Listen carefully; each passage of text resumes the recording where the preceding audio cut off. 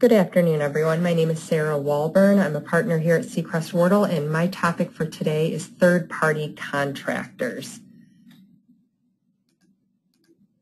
So we'll start off with what a third-party contractor exactly is. And as you can see from the slide, a third-party contractor is an entity that has entered into a verbal or written contract with a premises owner to perform particular services.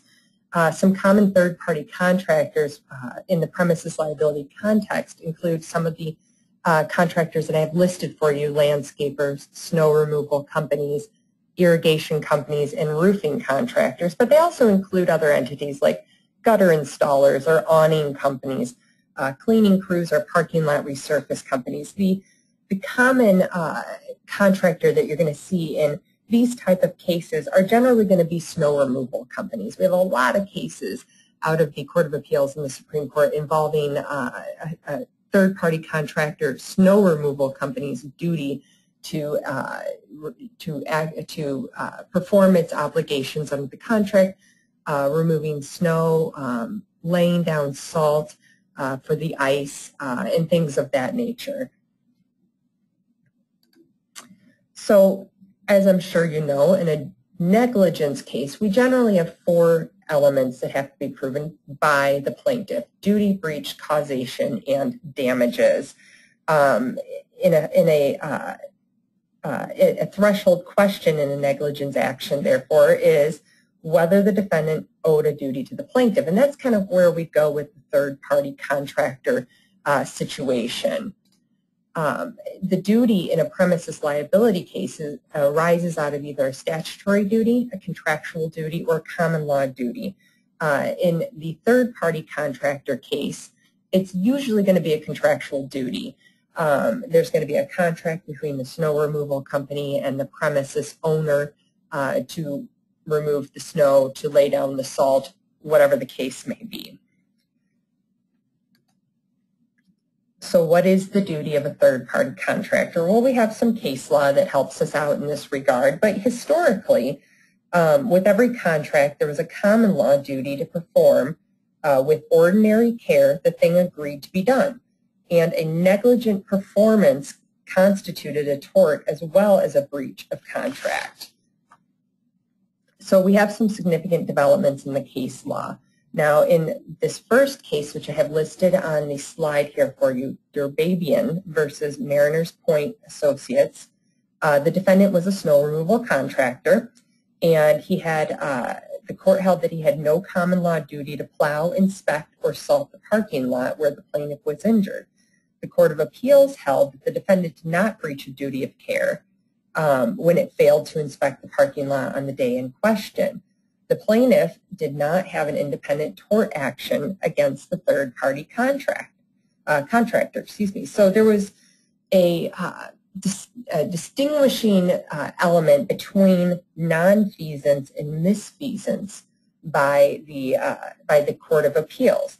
Now, nonfeasance is kind of the failure to perform the contractual duties, whereas misfeasance is more of the performance of the contractual duty in an actively negligent fashion, or actively causing a hazard or a danger.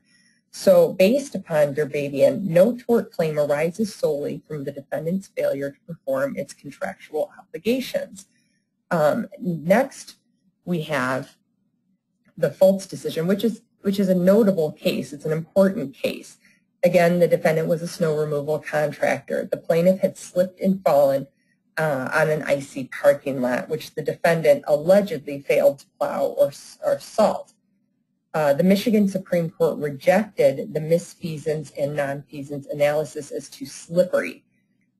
So the court looked at misfeasance as a separate and distinct element from the contractual obligation. So the court said that in Fultz, there was nonfeasance as opposed to misfeasance. So the court did not provide a detailed analysis of its separate and distinct approach. As the plaintiff's claim against the defendant was for the failure to perform its contractual duty of plowing or salting the parking lot, the claim failed under the separate and distinct analysis. The plaintiff's cause of action against the third-party contractor was therefore dismissed. And as you can see on the slide here, misfeasance may be a separate cause of action, separate and distinct from the contractual obligation. The Supreme Court reiterated that no tort claim arises solely from the failure to perform the contractual duty. Now, the Fultz progeny indicates that there is some conflict with Fultz. Now, I mentioned in the slide Banaszak and Mrzeweski. Both of these were rejected in a later case called Loki, which we'll get to in a moment.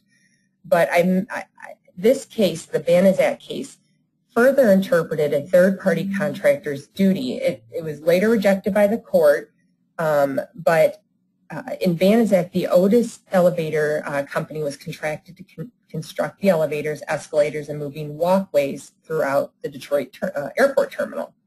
They were required to cover a wellway or an opening at the end of the moving walkway that has the mechanical elements within it.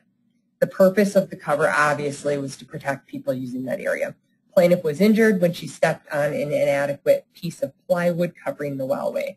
So according to the Michigan Supreme Court, the hazard was the subject of the Otis contract, so Otis owed no duty to the plaintiff that was separate and distinct from its duties under the contract. So even though the defendant clearly increased the danger to the plaintiff or otherwise committed a misfeasance, the court held that there was no distinction between the misfeasance and the nonfeasance. So there was no breach of a duty separate and distinct from its contract. This is in sharp contrast to the Fultz progeny. Similarly, the Mrzeweski case, which I also cited on the slide that you can see, was also later rejected by the Supreme Court in Loki. Here, the defendant committed a misfeasance by piling the plowed snow onto a landscaped curbed island in the parking lot. The argument went that this created a new and unreasonably dangerous hazard because of the melting and the refreezing that occurred in and around those areas. So there was some concern about some ice in the area. Again, the Supreme Court rejected the plaintiff's argument that the defendant owed the plaintiff a duty separate and distinct from the contract, even though, similar to the Banaszak case, there was a misfeasance, the act of creating a more hazardous situation as opposed to a nonfeasance. So we come next to the Loki decision, which is the current state of the law. So in Loki, as mentioned above, Loki rejected the Banaszak case, the Mrzeweski case, and other post-Fultz decisions that kind of curtailed or tried to do away with almost the separate and distinct duty regarding misfeasance. Loki arose out of an accident which occurred at a construction site where the plaintiff was working for an electrical subcontractor. The defendant's employee left a bunch of cement boards stacked against a hallway wall, which then fell on the plaintiff and injured his leg. The Supreme Court rejected the Court of Appeals holdings and indicated that Fultz did not distinguish the simple idea that is embedded deep within the American common law of torts. If one having assumed to act does so negligently, then liability exists as to that third party for failure of the defendant to exercise care and skill in the performance itself. So Fultz didn't extinguish that common law duty like the duty to use ordinary care to prevent physical harm to foreseeable persons or property. Rather, in looking to the contract first in the cases, the court in Loki clarified that under Fultz, the proper initial inquiry is, aside from the contract, whether the defendant owed an independent legal duty to the plaintiff. Therefore, a contracting party's assumption of contractual obligations does not extinguish or limit separately existing common law or statutory tort duties owed to a non-contracting third party in the performance of its contract. So essentially, The Supreme Court brought Foltz back to its primary holding of the difference between a nonfeasance and a misfeasance, and when a person who is not a party to the contract can then sue for a breach of a duty for misfeasance.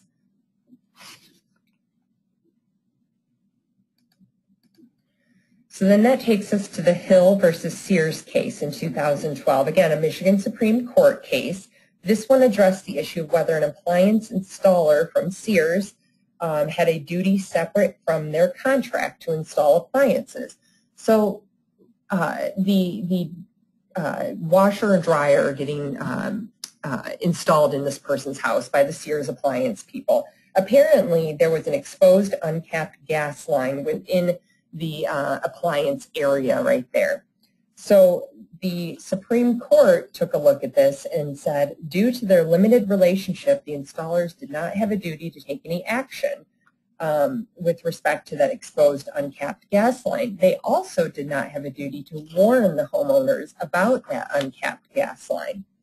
The installers did not create a new hazard by placing the dryer in front of the uncapped gas line. Excuse me. So again, kind of going back to the nonfeasance versus misfeasance analysis from Foltz. Bailey is kind of an odd case. This is the last case in determining whether a duty exists for a third-party contractor. This is a 2013 case, and I included it because the court remanded this case back to the Court of Appeals to determine the security company's duties pursuant to Loki's clarification of Foltz with the nonfeasance versus misfeasance in a separate and distinct duty.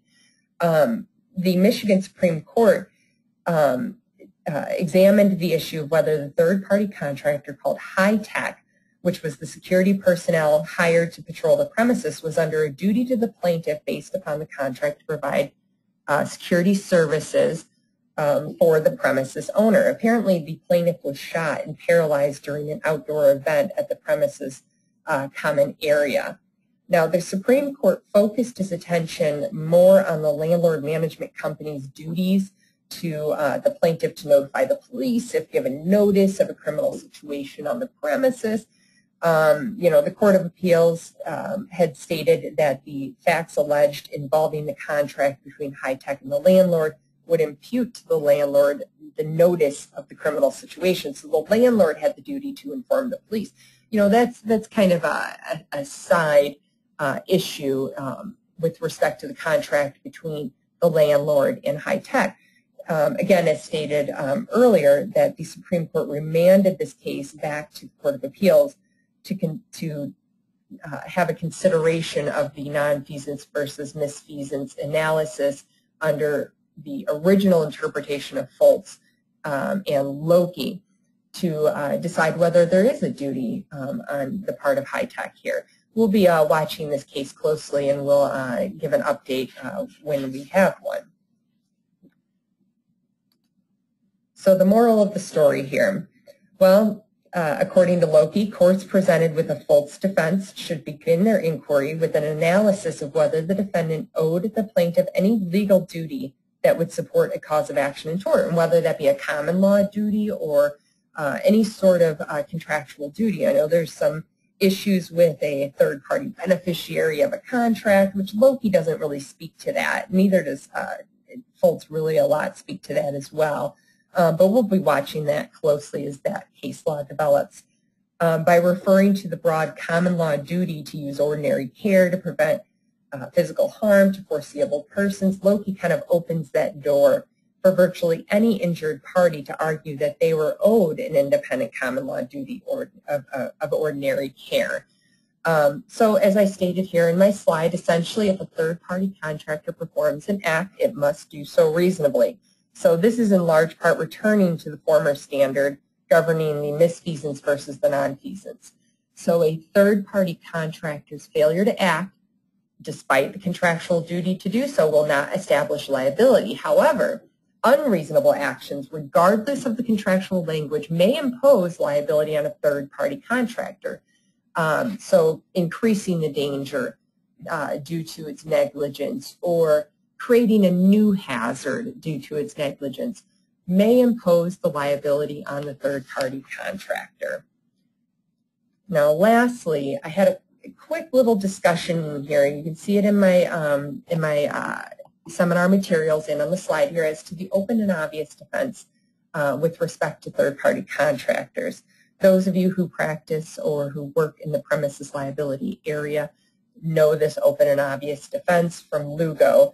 In order to, usually it's used in the slip and fall, trip and fall type situations. Now, can the open and obvious defense apply to a third-party contractor? And the short answer is probably not. And I listed the case here, Ghaffari versus Turner Construction Company. The Supreme Court held that the open and obvious doctrine did not apply as it is specifically applicable to a premises possessor. In Ghaffari, the plaintiff was a subcontractor working at a construction site. So this wasn't a normal situation where we have a slip and fall and on ice or on a unlevel sidewalk, which those two are usually the most common situations, or in a grocery store slipping on something, a wet floor or some food that had fallen. Those are usually the times that you're going to see the open and obvious defense. This involved a subcontractor working at a construction site, and he tripped on some pipes on the ground and sued the construction manager as well as two subcontractors. The Michigan Court of Appeals applied the open and obvious defense, dismissing all the plaintiff's claims. Great for us. We were super excited about it. The Michigan Court of Appeals held there is nothing in the history of the open and obvious danger doctrine to suggest the doctrine should not apply in other contexts. So in contexts outside of the premises liability, slip and fall, trip and fall type situations. So the defense bar was pretty excited about this. We can go ahead and use the open and obvious defense in more construction type situations, which when we were starting to see some more cases involving those. Then the Michigan Supreme Court granted leave to appeal and reversed the Court of Appeals and held that the open and obvious doctrine did not apply. According to the Supreme Court, the open and obvious doctrine is specifically applicable to a premises possessor. So the open and obvious defense probably is not going to apply in construction cases unless we get a change of the law by the Supreme Court here, which is likely not to happen. So in closing here, the open and obvious defense will probably not apply to most third-party contractors, but there's always a chance. So this concludes my presentation on third-party contractors. I appreciate everybody's attention, and if you have any questions, I'm in the Grand Rapids office. My telephone number is 616-285-0143. My direct is 616-272-7973.